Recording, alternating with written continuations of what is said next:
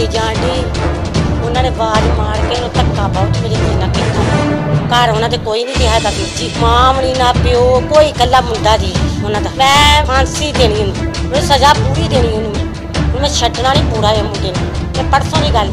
थाने कल गए हैं सारी रिपोर्ट लिखा के आए हैं नाल घर वाला नाल भूआ दा मुंडा गया हाँ की कल भी पुलिस आती रही है हुण भी आई पुलिस ते परसों भी आई पुलिस गल इदां होई आ भी साडी निक्की जी बच्ची आ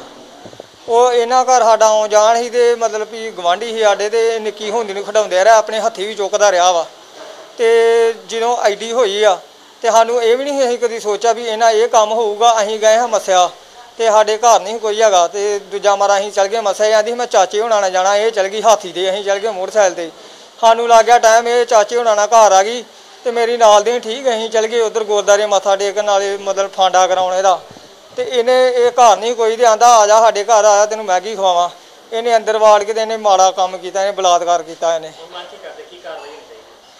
ਕਾਰਵਾਈ ਹੋਈ ਜਾਣੀ ਫਾਂਸੀ ਹੋਣੀ ਚਾਹੀਦੀ ਹੈ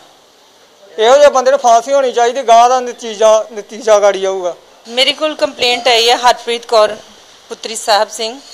वासी पिंड कोहाली उम्र 11-12 साल ये बच्ची नाबालिग है इस बच्ची के नाल इन्हां दे पड़ोसी आ रणजीत सिंह ਏਲੀਅਸ जीता सन ऑफ सुच्चा सिंह बालग ने